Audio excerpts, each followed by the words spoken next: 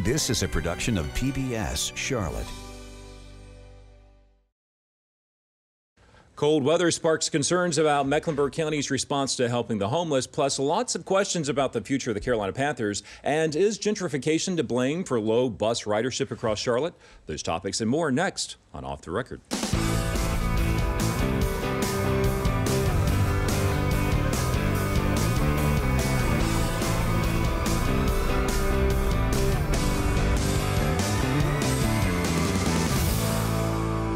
Good evening, and thanks for joining us. I'm Jeff Rivenbark, and welcome to Off the Record. In the next half hour, we'll take a look at this week's top headlines. But first, I'd like to introduce this week's guest, John Paul Gallis with COT Biz, Nick Oxner with WBTV News 3, Mark Garrison with WBT Radio, and Kirsten Garris with Spectrum News. So good to have you all here, and Happy New Year. Good to be here. Man, it has been extremely cold, and without a doubt, the big story this week was the weather. It brought sleet, snow, and freezing rain to portions of the state, and extremely cold temperatures across the Charlotte region.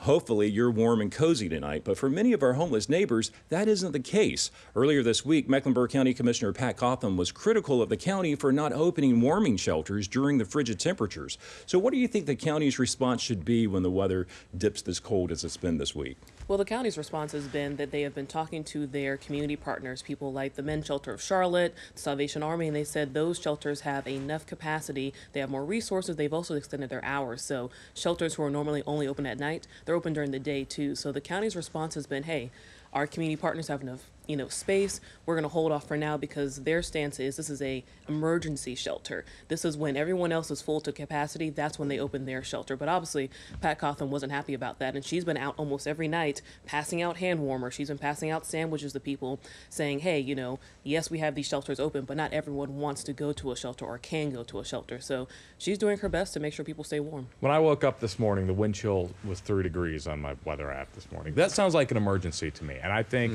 the stance that you've heard from the county and the city leaders on why they're not opening emergency shelters has seemed a little tone deaf when we know there are still people out on the streets. When you look at the standards that the county's established for opening county facilities, you begin to discover that they've set a restriction for there to be a 10-degree level for a 24-hour period of time in advance of opening those shelters. We ought to look at what other cities are doing. In the city of New York, for instance, they are looking for a 32-degree experience for an extended period of time. That's freezing. Anything that's freezing ought to be an emergency where the buildings are open. And I know Kirsten touched on this earlier. Clearly there are some homeless people that may not go to a shelter no matter how many are open or how many beds are available. That's just a reality. But you mentioned something earlier, Nick, about the homeless people that have pets. That's something I hadn't thought about. And think about, most homeless shelters, if any, allow pets. There are homeless folks who have pets in the city. My wife just did a story with one who has a dog, can't get in. So if you're going to separate me from my dog, I'm not going to go to a homeless shelter. There are others that separate families, men's shelters and women's shelters. So there are a lot of restrictions. It's not as simple as you and I might think about it because we've never had to experience that. But I think simply saying we have the bed capacity and so we're good doesn't look at the whole totality. No, because it's a very complex issue because every homeless story has a backstory with it that is very difficult. And the other interesting thing is that you were talking about Pat handing out hand warmers. You do have homeless people who they're scared to go to the shelters in some cases. They don't want to be around some of the other people who are there. They'd rather try to stay warm under a bridge, which is a fascinating thing to think about. But I agree. I mean, clearly, what would it hurt to go ahead and open the bed space and what's make it interesting available? Is I've reached out to other counties because I wanted to know, are we alone in this? Cabarrus County, Iredell County, and Gaston County, they're all doing the same thing. They're relying on the nonprofit sector for now to kind of open up this bed capacity, but they are watching the weather. So it is, I think it's a complicated issue. It's like, do you open it, do you not? Because if there is space, some folks in government will say, well, if we don't need to open it just yet, why open it? Good news is supposed to be back in the 50s next week. So. But there is a comprehensive strategy dealing with the homeless in Mecklenburg County, and we want to give credit to those organizations that are trying to accomplish that. But I think at this time of year, it's beyond anybody's expectation to live out in the cold.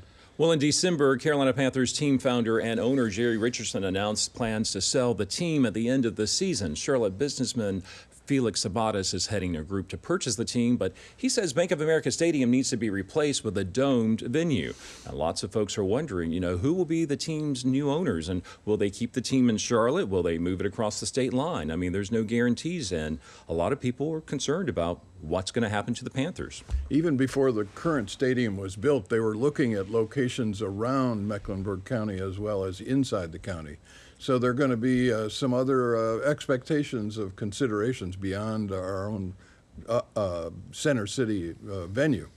Well, I think taxpayers need to grab their wallets because Felix Sabates is already saying governments have got to step up and help us pay for a new stadium. So that's going to be a big debate. How much do local taxpayers want to pony up? How much should they pony up?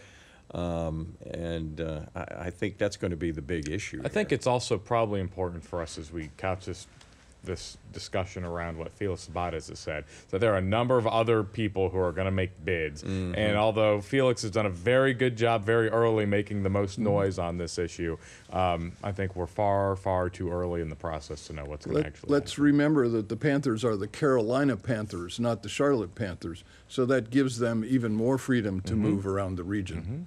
Let's talk a little bit about the PSLs. Now, they're permanent seat licenses, and when the stadium was built, the original agreement reads, and I want to read this to you, licensee has the right and obligation to purchase the related season tickets for all home games for the franchise as long as the team plays in the stadium. A lot of folks who have those PSLs are concerned if a new stadium is built 5-10 years down the road or whatever, they may have to start all over from scratch, right? Well, of course, and that makes sense. I mean, what you just read said, if we're playing in this stadium, I'm not sure why PSL owners would be whining. Yeah. They know what they signed. Yeah, that's absolutely. They bought that seat, Yeah. the license to that seat. In this stadium. Yeah, that right. seat's not going anywhere. I do hope that, I think the PSL model was an interesting way to help finance and fund the construction of that stadium. It made a lot of sense, and I hope they look to something like that again, and maybe that could defray some of the need for tax dollars. Absolutely. But it is worth noting the city will use probably some of their tourism dollars, which are restricted. But again, if we're trying to build a dome, it's going to cost a lot more than what we have in that account. So they will have to be creative about how do you fund a new stadium. And when you want to fill those seats, you're going to look to the current seat Yeah. owners as the best audience to go after to sell those seats. Exactly. And you noted that 90% of those seats are filled by PSL owners. So, I mean, Right. that's a big deal. I mean, that's 90% of that big stadium. I would bet they get the first opportunity to buy a seat Yeah. in the next I'd stadium. hope Just so. makes good business sense, Yeah, right? absolutely. Exactly. Well, let's also talk a little bit too, when Bank of America Stadium was built many years ago, there's more real estate available in the center city area. Not so much so now. So that's why there's a possibility, as we said earlier, it could go across the state line, Gaston County. Many other NFL teams have their stadium, 30 minutes away from their core city. So that could be something that we have to deal with in the future, right? I watched the city of Detroit move out outside Detroit City for their Silver Dome at one point in time, and they've discovered that they really want it back in the center city. That's the kind of draw they're looking for. The same kind of thing is going to happen here. We'll look at those surrounding communities, but I'll bet the center city businesses will be more focused on keeping it where. Didn't we already do that with the basketball arena? Oh, yeah. we did. We like to have our sports in uptown. So. Well, it might be good for that new stadium to be a little more versatile than just an Yeah. NFL stadium. Exactly. There are lots of reasons. We'd like to hold some big concerts here in town, or maybe some soccer games in the center city that would be valuable to us. Well, in North Carolina, the class size for kindergarten through third grade classes can have up to 24 students, but a new law that takes effect for the 2018-2019 school year reduces the number of students in those classrooms to 18 students for kindergarten, 16 students for first grade, and 17 students for second and third grades. It's all aimed at trying to give students a solid start and more interaction with teachers in those early grades. But Charlotte Mecklenburg schools are kind of shaking in their boots right now. I mean, they've got to come up with $20 million for the next fiscal year to pay for additional classrooms and mobile units and to shuffle around those teachers. And there's been talk about pulling some of the teachers from the secondary schools in order to fulfill the cap sizes that are going to be implemented with this new law. I mean, what are your thoughts, about Charlotte Mecklenburg schools and how they're going to handle and deal with this? Well, I'm not surprised that they're concerned about the money on this. I'm not so sure they couldn't pull it off with a little creative thinking. But we were chatting earlier. There's a short session of the legislature coming up. They may come up with some more money to help. I would be shocked if that doesn't happen. I think this was the legislature passing a bill that they intended to have positive ramifications, and were maybe a little short-sighted on because it's not just Charlotte-Mecklenburg that's impacted by it. Right. I mean, it's every school district really Wake across the County, state. yeah. And so I think once this bill passed, lawmakers have been hearing from school leaders in big and small districts all across North Carolina, hey, this is a little more big of a burden than you might think. And so I think we'll see a legislative fix in the short session. WFAE reported this week, they quoted Superintendent Wilcox. He said, "I need to find almost 450 teachers next year that I don't currently have in the system. So my sense will be that we'll have to reassign some teachers at the secondary level, and we'll let middle school and high school class sizes swell. We're already in some algebra classes 40-1. That's staggering. That's amazing to know that there are 40 students already in some of these I'm classrooms." not sure I had a college class that big. Well, and also, I mean, CMS was already dealing with overcrowding and with a teacher shortage before this law, kicks in. So it is something that the legislature has to look at because, again, all these schools are dealing with similar issues. Not enough teachers, a lot of students, and kids are learning in mobile units outside, instead of in a classroom right now. So that is something to think about. This is also the result of our legislative problems in Raleigh. There are a number of rural communities that want more dollars moving in that direction, and the only place they can get that money is to take it from urban school districts. We've got to face up to that problem and somewhere think more creatively than we have so But far. I think this is a unique thing that the legislature's done because they've managed to put everyone at a disadvantage, both rural, urban, and suburban districts here. But the pressure is to eliminate some of the other positions so that those slots are funded the way they funded them. So I want to talk a little bit about this bill could also force the redrawing of school districts. And there's been a lot of talk in Matthews and Mint Hill about, the possibility of getting a charter school and getting funding through the state for that. What are your thoughts on that? I don't think it's going to happen. Mark disagrees with me on Well, this. I think it's possible that it can happen. It's already passed the House. The Senate has some questions about it. The idea that we're talking about here is allowing a municipality like Matthews to operate a charter school that, in essence, is in competition with CMS. What I think is the bigger story that often gets overlooked here is how much dissatisfaction there is in towns like Matthews and Mint Hill with CMS. They are absolutely fed up. And when you've got a longtime mayor in Matthews who put this study committee together, and their first recommendation was disband CMS and come up with smaller school districts, and they knew that would never fly. So there is a lot of dissatisfaction with Charlotte-Mecklenburg schools. I agree with that. I think you saw a very hard push. It passed the House because of a lot of moving and pleading, really, from State Representative Bill Brawley, who represents that area, and the legislature, senior, well-respected member of the State House. There is not an appetite in the State Senate to allow this measure to go through. There wasn't at the end of last session. I'll be surprised if that changes this session. It is interesting with this new law. I read something this week that a school in Matthews would need 13 new mobile units, basically a trailer. Well, there's an ordinance in Matthews, you can't have trailers. So they're facing a situation in order to, for CMS to fulfill what they have to do with this new law, how do they do that when the ordinance in the town says no trailers, no mobile units? I think they'd find a way to accommodate those trailers if they could get their charter school. I don't doubt that. This is a rebellion against public schools. And people want choice. They don't want to be steered the way Charlotte-Mecklenburg schools want to steer them. Another big story this week. On Wednesday, Mecklenburg County Manager Dina Dioria updated commissioners about the cyber attack, which hacked county computers in early December. She said most services would be back online by the end of the week and that county staff are beefing up cybersecurity measures and increasing employee training. Now, it's been a month since the cyber attack happened. What grade would you give the county and how they handled this cyber attack? I give it an F. This one. I give it an F, and now I disagree with this guy next to me here.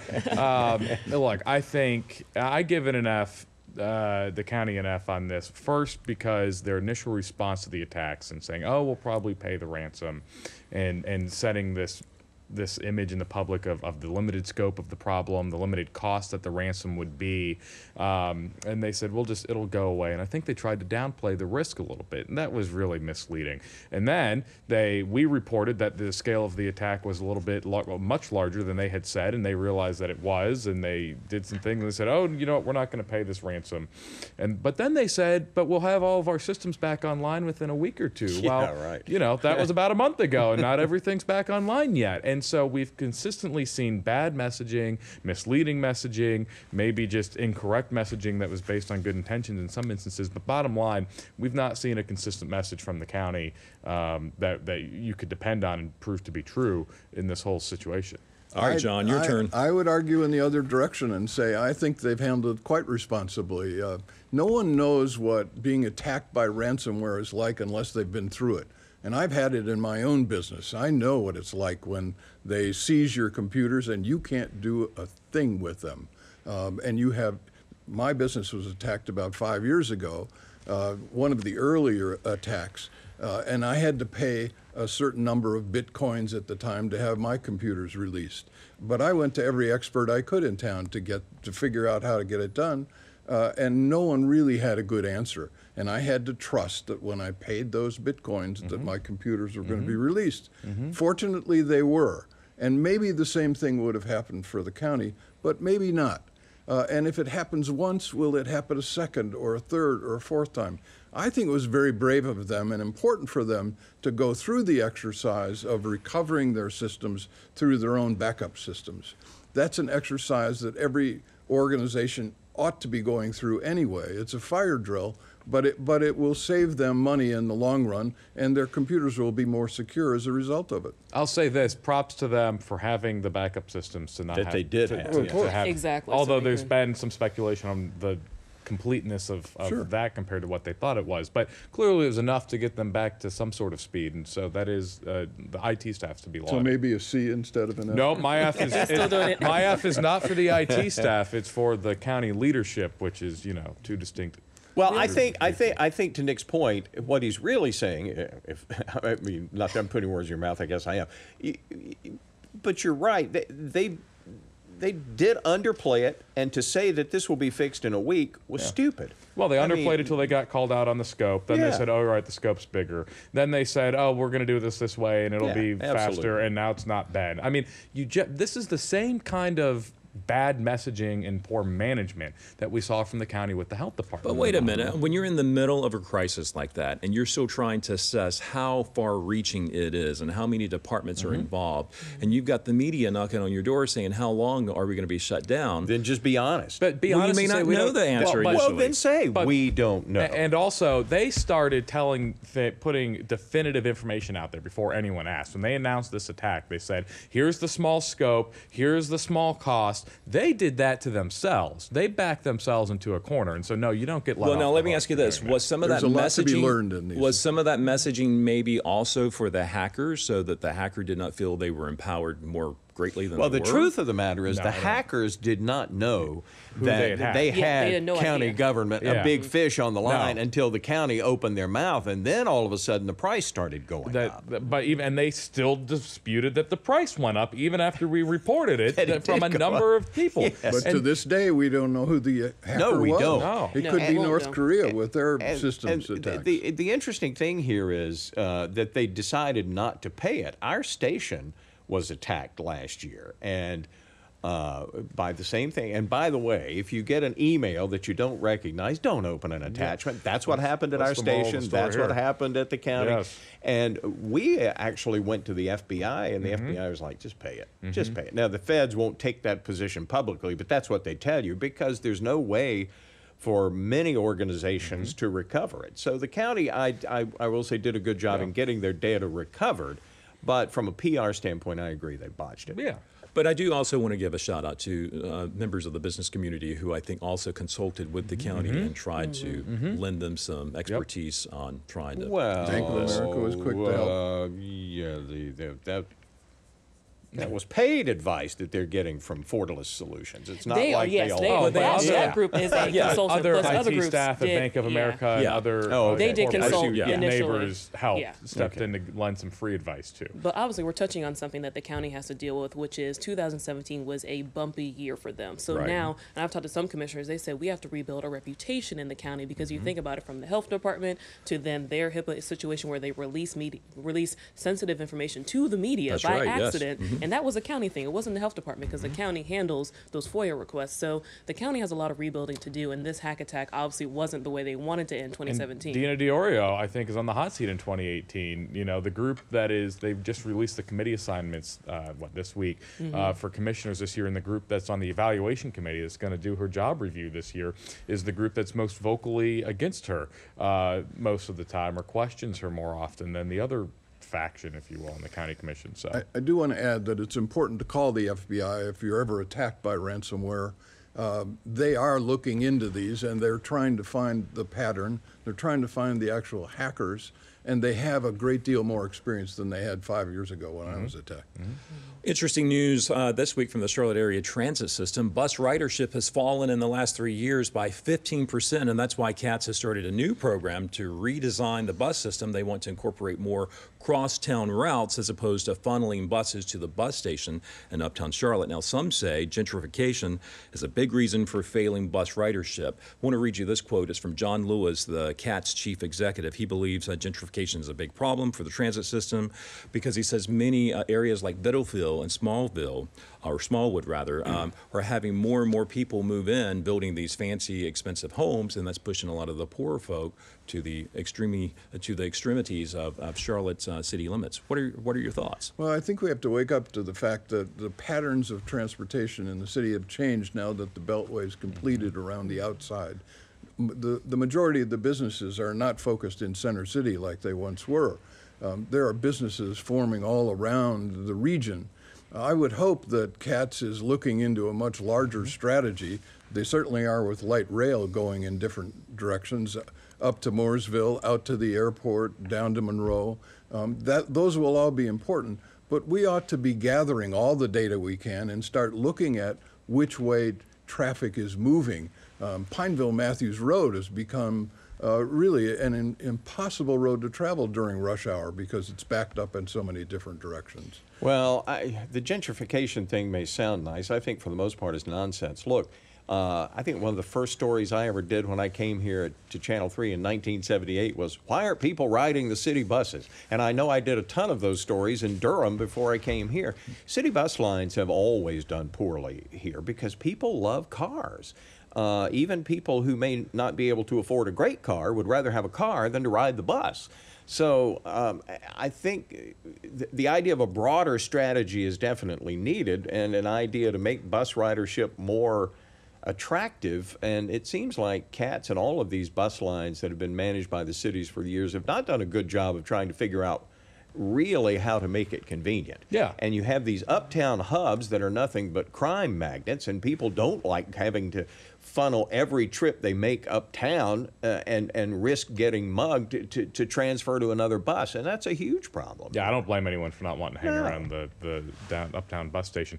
I'll say this: we know in Charlotte there's the growing divide between the haves and the have-nots. If you have if you're not economically stable, you could probably be helped by a ride to the bus. But if the bus doesn't come by where you live or get you to where you need to go, what good is it? So good on CATS for taking a hard look and trying to deliver a critical service to people who might actually need to use it. Well, we've got about 3 minutes to go, and before we go, I want to talk briefly about some of the stories that are sure to be in the headlines this year. Now, let's talk a little bit about Johnson C. Smith University. Back in December, the Southern Association of Colleges and Schools Commission on Colleges put JSSU on probation for 1 year, primarily over the school's financial health. And they've just recently gotten a new president who now has to face a huge challenge of trying to deal with this situation. That's clearly going to be a big story this year. Mecklenburg County Sheriff's race is going to be interesting to watch this year with the incumbent Sheriff Erwin Carmichael and longtime CMPD Detective Gary McFadden, who has announced that he's going to throw his name in. So what are some of the other stories you're going to be watching this year? I think really that sheriff's race is really important because a lot of people forget that you elect the sheriff versus the police chief is someone that is, hired and appointed. So this is a big deal. People in Mecklenburg County will be able to choose who is their next leader in this, law enforcement role. So that is a big deal. So it'll be interesting to see how people vote, how people turn out, especially after last year. In Charlotte, we had a big voter turnout rate, but even across the country, people came out in droves to vote in these smaller elections. So we'll see what happens in 2018. And Gary McFadden is an interesting character. He's a media star. That's right. Because he's on a reality Literally, television yeah. show about murder, and so that'll be a fascinating race. But to he watch. has done the work, though. He's very Yeah, oh, involved behind the absolutely. scenes. Yeah. So a lot of people see him as I Am Homicide, but he is actually someone who's very active in the community. So that is worth noting. He's done a lot of Oh, stuff that when absolutely. the cameras aren't rolling, he's Oh, still I doing agree. the work. Yeah. But a lot of I think people he's would the real say, deal, but a lot of Yeah. people would Yeah. say that Orrin Carmichael has done a lot to bring stability back to the department, especially after the departure of former Sheriff Nick Mackey, right? Yes, but also he's faced some criticism on the 287G program, which is a federal program that allows some sheriff's deputies to act as ICE agents. And a lot of people in the immigrant community aren't happy about that. And that deals with the sheriff. That's not county government, that's not city government, that's not even state government. The sheriff's office has that ability to be in that program. And actually, I think it was last year, they just re-upped their partnership in that role. So that'll be interesting to see how they take stances on that, because that is something the immigrant community is very vocal about. Gentlemen, what are some of the other stories you'll be watching this year? Well, I'm going to watch the whole issue of upward mobility in Charlotte. We've certainly had lots of talk and lots of research, but not much action.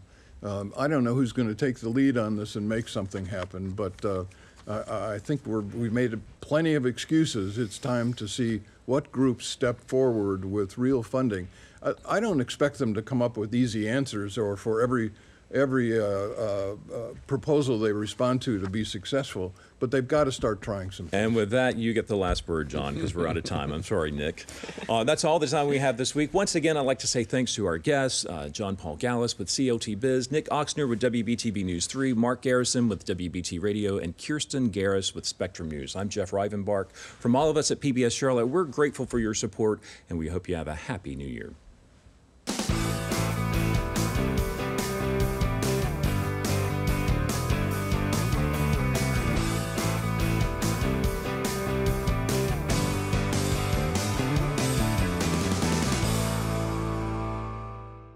A production of PBS Charlotte.